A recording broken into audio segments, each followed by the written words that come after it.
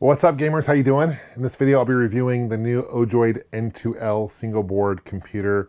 This thing is super powerful for the size. It's mini but might. Let me tell you, basically what this is a slimmed down version of the Odroid N2 Plus, which I have in my right hand here. It's about 60% the size. It's about 2 inches by 2 inches in width and height and diameter. It's super tiny. They've removed some things so to cut down on costs and the size, of course. They removed 2 USB slots. The N2 Plus has 4 USB 3s. This only has 1 USB 3 and 1 regular USB. It has HDMI out, which is obviously very important. A power supply in, which obviously you need. Does not come with a power adapter, just so you know. You need to purchase that separately. It's only about $550, so it's not terribly expensive, but just keep in mind, if you get this on hard kernel, which I'll put a link in the information below, definitely you'll need a power supply if you don't have one already. Also, it doesn't have the Ethernet cable in. It doesn't have the battery slot as well. Some things they've taken out. So things that they've removed aren't necessary. They're optional. In comparison, this thing is $83 US for the 4 gigabyte version. This is $69 US for the 4 gigabyte version. So pretty equivalent. I would say this is similar in size to the Raspberry Pi 4. Also similar in what it can do with the Raspberry Pi 4. I'll put the specs for both the N2L as well as the Raspberry Pi 4 on the screen here, as well as the information. You can't see the different comparisons. The issue with the Raspberry Pi 4, and I do like that, Raspberry Pi has the brand recognition. A lot of people know Raspberry Pi, and because of that, you have some emulation that you can do, emulators on there that are supported that are not necessarily supported currently on the N2L. But that's, I say currently, I want to emphasize that because that's currently, it's going to change, of course, as people get to know this unit. Also, the benefit of having the N2L is availability. The Raspberry Pi 4 is hard to find. Supply chain is not very good for it at the moment. You can go to Amazon, eBay, and other sites, third-party vendors, and you're going to be paying over $100 for a Raspberry Pi 4. I just did the other day. I bought a Raspberry Pi 4 for something I needed. And so they're not readily available. This thing currently is, so you're going to be paying about half the price as you would currently for the Raspberry Pi 4, so keep that in mind. So in this video, I'm going to show you what this thing can do in terms of emulation. The emulation I'm going to show you is run through EmuELEC. This is 4.6 plus. The things on this, I say plus because there's going to be Jaguar emulation that's currently available. The build, shout out to my good friend Kirk, aka Cubert Addict 1 here on YouTube. Good friend of mine, super knowledgeable about emulation. They have a great community as well, Patreon. I'll put a link for that for those who want to find out more about this build, and it's really cool. You can see what it does, but it's pretty amazing what this small thing can do in terms of emulation. Let me know what you guys think. One more quick thing. When you do get this, I would recommend a USB extender. You can get these on Amazon, fairly cheap. This has 4 slots available. I've got my Wi-Fi dongle here, so I got Wi-Fi. I got my Bluetooth dongle here, so I can do a Bluetooth controller. You'll need several USB ports because keep this in mind. For example, I'm showing you I have an external hard drive that's going to take up 1 USB slot, and then if you wanted to have a controller, that'd be the second one. But if you want to add Wi-Fi, you want to do light gun or any other devices, you're going to need this extender. So these are available and these will work just fine. So really at the end of the day, you're going to be paying about as much as you would be for the N2 Plus. However, this thing is a lot more small. It's more form-fitting to different devices that are smaller, and it's awesome. So let's take a closer look at this thing. Let me know what you guys think. Thanks for watching. So I just want to show you, before I show you EmuELEC and some of the games this thing can play, I want to show you how actually tiny this is. Now granted, I have huge hands, so it looks a lot smaller than it is, but trust me, it is tiny. And I just want to show you, it does have a microSD card slot here. Right now I currently have a 512 gig one, and there. It does come in nice and in and out fairly easy. Fan, really quiet fan, does hardly ever spin. I hardly ever see this thing spin at all. It doesn't really get overheat, but there's a fan there just in case it overheats. This is where the power plugs into the HDMI, the 2 USB ports, as I mentioned before. Just really, it's crazy how small this thing and compact in comparison. Here's what the N2 Plus looks like. You can see it's significantly smaller, right? Now let's take a closer look at some gameplay. Thanks. Here it is, EmuELEC 4.6 playing with Odroid N2L. Great job to Kirk, his team, for this layout. Is really good. All the emulators on the right. It's got a ton of emulators you can see, all kind of categorized by system, right, by Atari or Sega, Nintendo, etc. There is a media player as well. I've got some classic cartoon shows from the 80s loaded on here, Donkey Kong, for example. So it does play media, which is awesome. This can do more than just gaming. First game I'm going to show you is on Fireburn Neo. It's an emulator very similar to MAME. Prefer better than MAME, but this game's called Pink Sweets. It came out in Japan circa 2006, and it's a really fun shooter. It's a bullet hell shooter, vertical, and it's super challenging. It's got a really fun anime vibe to it. You'll see here in a second. Really just visually, it's amazing. And there's so much you can choose between 4 different vehicles or ships to choose from, and there's so much going on, so many moving parts. And as you can see, there are frames per second listed in the top right corner. So you can see that it's staying fairly consistent to 58 to 60 frames per second.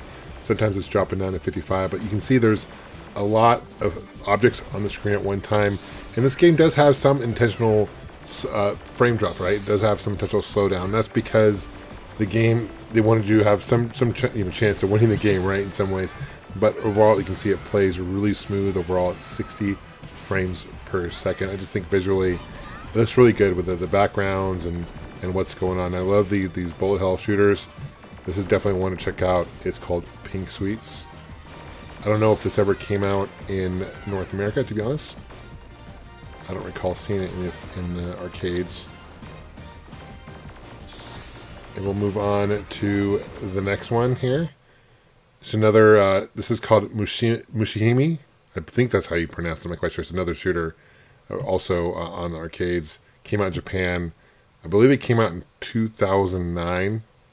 This is another example of a lot of objects moving on the screen at the same time. And I just wanted to show you the frame rate and show you that now it's just loading the game right here, so give it a second.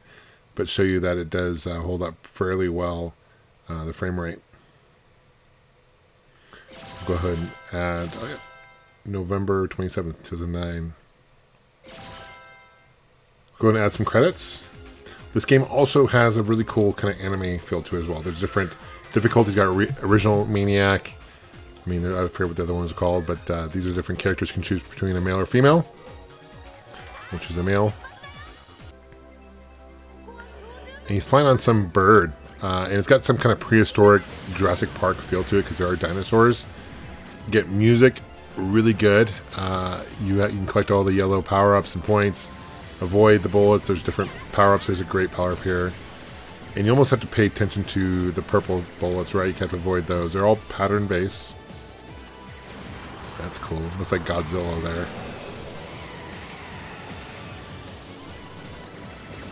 So much going on. But you can see in the top right corner, really holding them strong at 60 frames per second. No slowdown at all in this game at all. Oh, we're going to get hit. Oh, we're going to avoid it. Oh, got hit finally. The first boss, first level is really cool. I'll show you here in a second.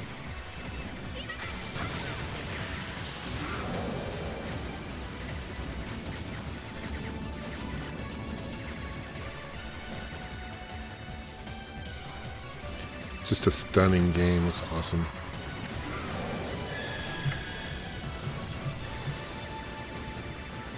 Oof. I don't know how I avoided those bolts there. I believe we're coming up on the first boss. Wait a second, I gotta pass this guy. Get the power up. Here he comes. This is the first boss. It's a dinosaur, like a T-Rex. How cool does that look? I think it's just a really fun, really fun. We're gonna check out the Panasonic 3DO as well. This works great. One of my favorite games for the Panasonic 3DO is Crash and Burn. I remember my friend growing up in middle school had a 3DO, so I used to always go to his house after school and we played the 3DO. And this is one of the games, I believe it was an early launch title for the 3DO back in the day when it came out. And we used to play Crash and Burn all the time, and you could daisy chain the controllers together. That's how you'd play multiplayer, because the controllers would connect. And I remember being cheap. He'd always pull out my controller and being cheap. But I believe this game was developed by an Australian company, because all the characters have an Australian accent, which I think is neat. And just visually, this game is a racer, but it's kind of, you got weapons and stuff. So Check out Cross Course 1, Circuit 1. I think visually this game really holds up fairly well. I think 3DO was a really cool system. Very expensive when it first came out. Give some time to load the game, show you how long it loads. There it goes. I think I remember how to go. For the action button to go. Gas. Oh, there you go. There you go. I got a little late start there, but you see my guns. I have 100 bullets. You can get different weapon upgrades. Gotta watch out for the ice. Different view angles and things like that, but really fun shooter. And I think this game only came out for 3DO. I believe this is a 3DO exclusive to my recollection. I don't think it came out for the PlayStation 1 or Saturn, to my knowledge. You damage pretty quickly though. I'm already starting to catch fire here. If you bump into walls, you get hit by bullets, you can damage it. It's kind of almost like crash and burn in that sense, right? Another game, Road Rash, speaking of which, this is another great game. I have to mute this part because the soundtrack is a lot of Soundgarden and some great grunge music. I do want to show you, you can actually turn the engine sound off, which is in the options menu, which is cool. The engine sound in this game is very annoying, so it's kind of interesting that Electronic Arts decided to add that in this game. This is one of my favorite Road Rash games. I think EA is really overdue for a Road Rash title, to be honest. I think the last one that came out for console was back in like 2000, if I recall, early 2000, and they're just long overdue for a new Road Rash. I think there was one that came out for mobile in 2009 called Road Rash, but that was for their mobile platform, not for console. What's so funny about this game, there's like people randomly walking in the streets. Like, I don't know what the deal with that is, right? You can run over people, and you can punch, you get different chains and clubs, and beat your opponent, and kick them and punch them, etc. You gotta watch out for police. Just visually, it's a really fun game. Probably my favorite Road Rash game. Definitely. That one was ported to the Saturn as well as PlayStation 1. But I think 3DO one's my favorite port. Here's a great port for Super Street Fighter 2 Turbo for the 3DO. This is probably one of my favorite home console ports. Visually, it's great. It's arcade quality. And also, audio-wise, the soundtrack sounds really good. And so if you have a 3DO, you haven't played Street Fighter 2 for it, this is one of the better ports. So there are a lot of not great games for 3DO, to be honest.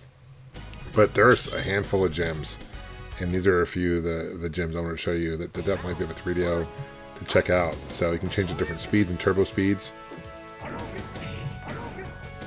And this game has been ported to so many different consoles, right? But this is definitely one of the better ones for the home market. Dang, Ken is whooping me right real quick.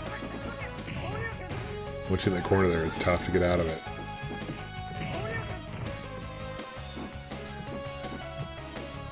One last 3DO game I want to show you before we move on to the console. And this is a classic. I think most of you guys will know this one. It's one of the first-person shooters that was released. At least to my recollection. I know there was other ones that came out before this one, but this is one of the first main ones that came out. Came out for PC mainly. I remember playing on PC initially. It's by id Software. And you guys says, yes, Wolfenstein for 3DO. This game is so classic, and it's a game I think that if it were to come out today, I think it'd be probably too controversial, to be honest. Because this, by the way, this 3DO port is a really great port of Wolfenstein. The one for the Super Nintendo, not so much. They cleaned it up a little bit, but the fact that you shoot dogs, that there's like swastikas on the door, that there's like pictures of Hitler on, paintings of Hitler hanging on the door. I just don't see. I know there's other modern Wolfensteins that come out in recent times, but this is like super. I mean, the fact that they speak German to you and shooting Germans. I mean, I know even back when Super Nintendo, they cleaned it up, got rid of the swastikas, and controversial back then, but even super controversial now. But Wolfenstein for the 3DO is definitely a great port. Visually, it looks great.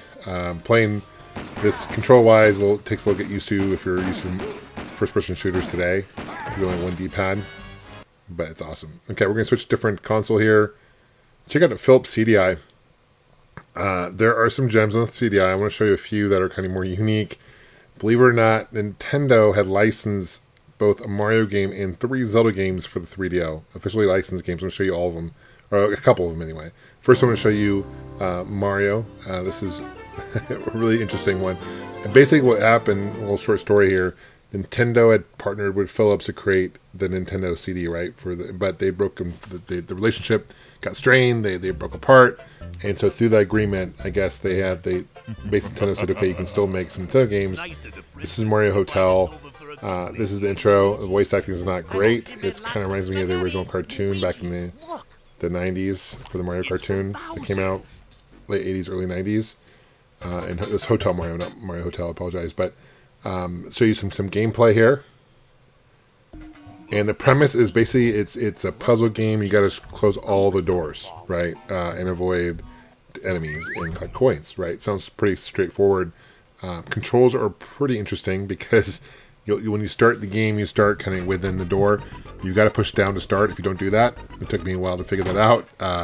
You know, you kind of figure out what to do. You can take the elevators, kind of elevator action in a way, where you have to take the elevators, different stages, and close all the doors. You can jump and kill the Koopas right here. Or Goombas. This is probably one of the better Nintendo licensed games for 3D or for the Philips CDI. The Zelda ones aren't great at all. They're kind of notoriously bad. I'm really shocked that Nintendo actually licensed these games. It's pretty shocking.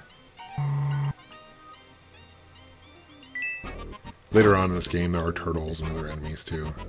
I don't know how many levels there are stages. This is obviously the first one, so it's fairly straightforward, fairly easy. This is one of the other Zelda games I want to show you. This is the Wand of Gamelon. And it came out in '93. This is one of the 3 that came out. And voice acting, I'm going to show you a little bit of the voice acting. Let's go check it out. Start game. Zelda, Duke Onkled is under attack by the evil forces of Ganon. I'm going to Gamelon to aid him. But Father, what if something happens to you? I'll take the Triforce of Courage to protect me. If you don't hear from me in a month, send Link. Ampa? Don't worry, Zelda. The Triforce of Wisdom promises the king will safely return. Enough.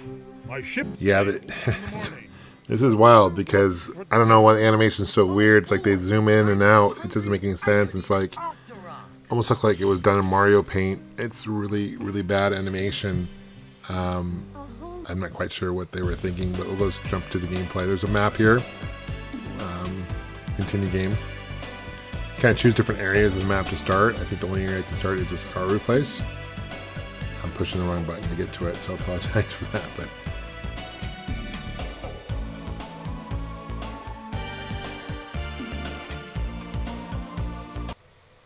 we go and start. If you're not careful, that's the exit right there. That Triforce there is the exit. So you gotta be careful, because naturally I feel like I should go right, and then that kind of brings you back to the map. So again, doesn't make much sense. Pretty large size, decent sized map though, the world. It looks like it's hand drawn, so I give them credit for that, which is interesting.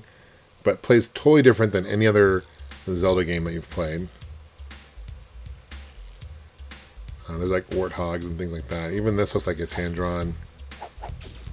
You play as Zelda, you don't play as Link also, which is interesting for a Zelda game. And now I'm just gonna die.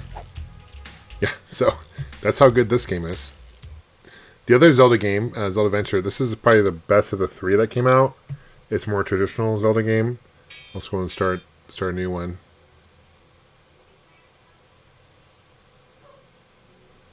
And create. Enter thy name. Look how slow this cursor moves. It's like ridiculous.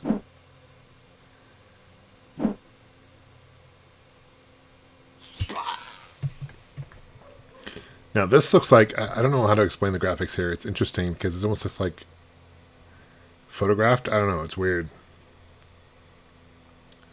Go ahead and play.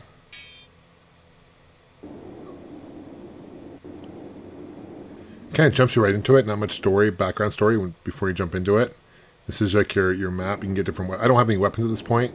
And what's really annoying about this is every time you change a screen, it like loads, and it's very slow to load. So you gotta watch. First off, I have to get a weapon. I gotta get a sword or some boomerang or something. But you can see I'm playing as Zelda, not Link.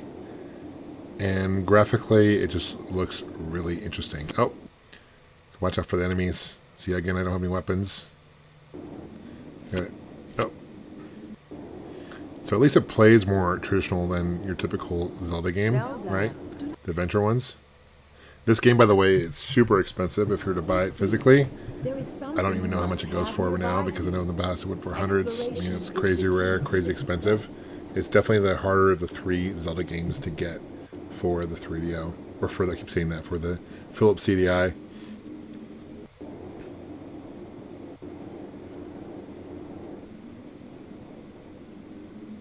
Kind of unique, again, unique. Visually, it's very unique. You can see how that loading just gets really old fairly quick, though.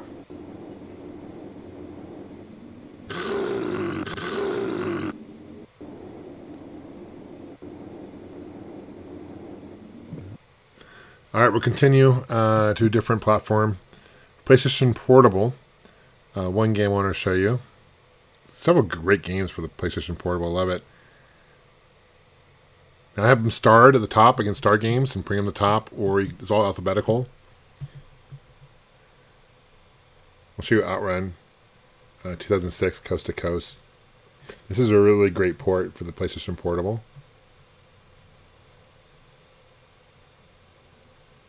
Came out in 2006. Sumo Digital worked on a lot of Outrun games. Of course, the Ferrari license, going back to the original Outrun game, was Ferrari license. I love the Outrun games for the arcades as well. I mean, this game, I believe, came out in the arcade as well, but we'll just dive right into it. Get ready. Here we go. This is playing at 30 frames per second, but you can see it really visually looks great, sounds great, controls really good as well. Hard to believe it was designed for handheld. I think the PlayStation Portable is an excellent system. I really liked it.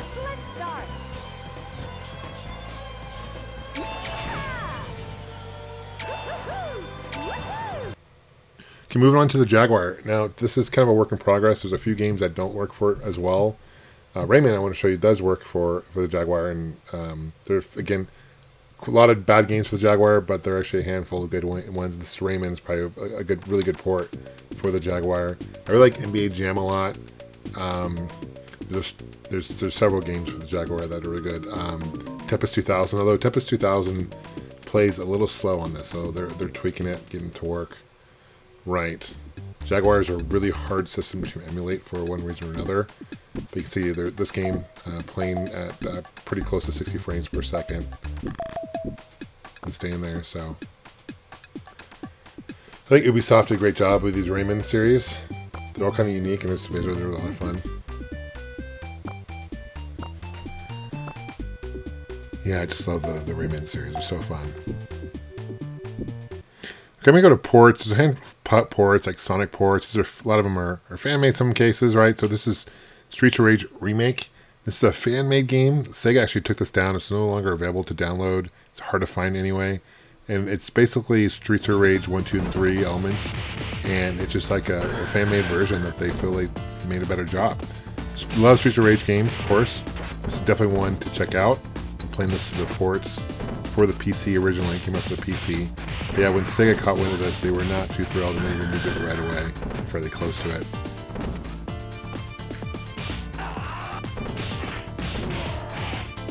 You can see the aspect ratio too. It's playing, wider screen, unlike the original Streets of Rage. So that right there is different.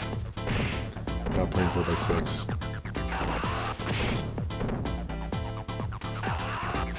One of the better soundtracks, I think, of any game out there for retro, for sure.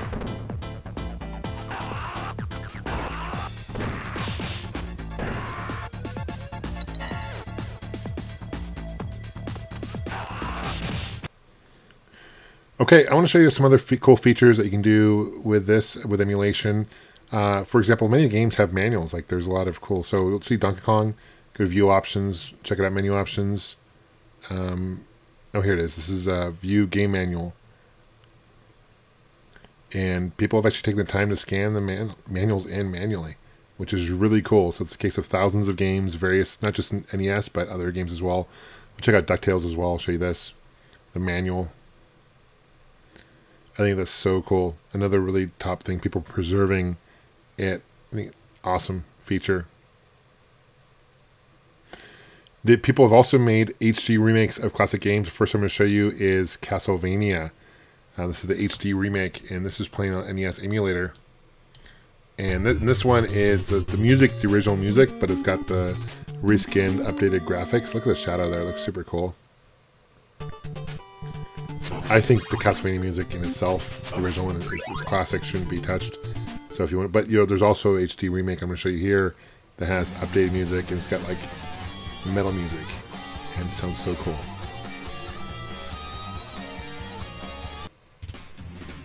I mean, it's so cool that what fans are doing to these games through emulation, enhancing them, making them a better experience. Here's another one, Legend of Zelda Remastered. This is for the NES, believe it or not. Visually, it looks like it's playing on Game Boy Advance. It's got the updated music, updated, obviously, visually. This does not look like NES, right? It just looks like it's GBA. It looks like a GBA game, but it's the original NES, the Zelda game, Legend of Zelda.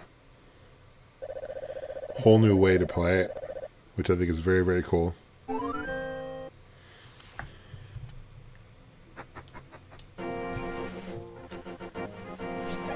At some point I'm going to have to go through here and play this game again through this style.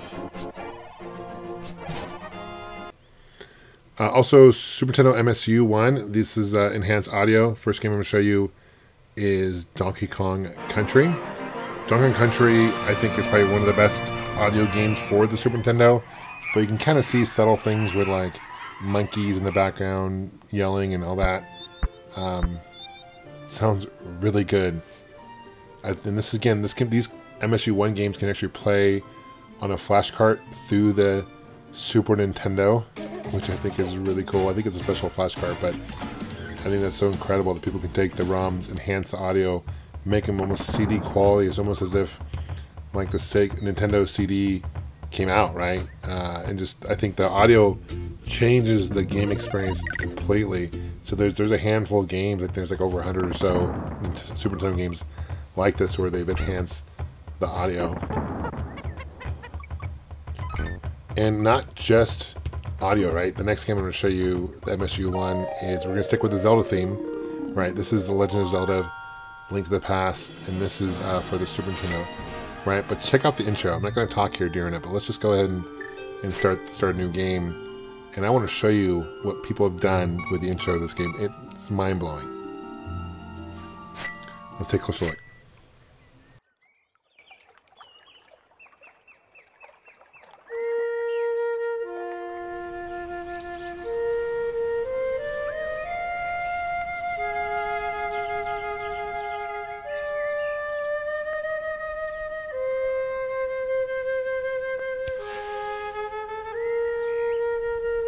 Link! We are done for the day. Let's head home. All right, Uncle. My first harvest. These apples are perfect. Just the right color and shine. Let me see.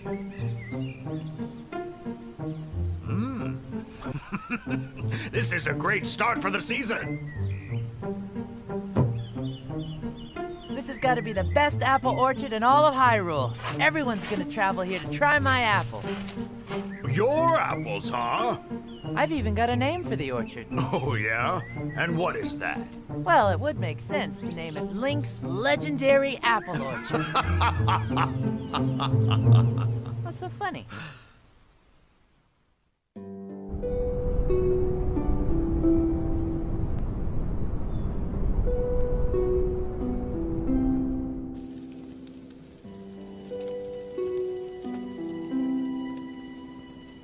Link, do you ever think about leaving the farm?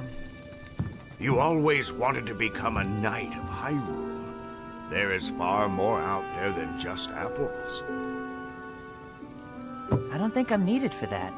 And I wouldn't want to carry around a heavy sword and shield all day and miss out on home-cooked meals like this. Well said. Let's eat. Uncle, thank you for everything. You protected me after my parents died, and have been taking care of me ever since. You're like a father to me, and I hope one day I can be as kind and honorable as you. You're growing up, Link. You're growing up.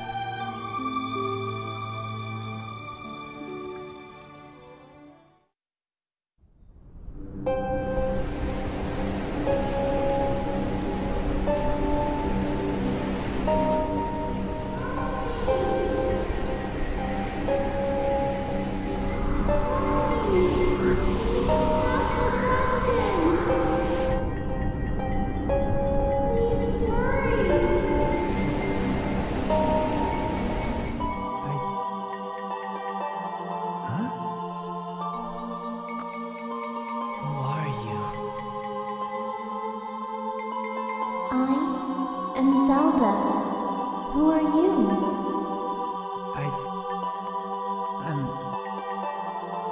I'm Link. Link. You must help me. I'm in the castle dungeon. Hurry! There's a secret passage behind the bush at the castle gate. Hurry!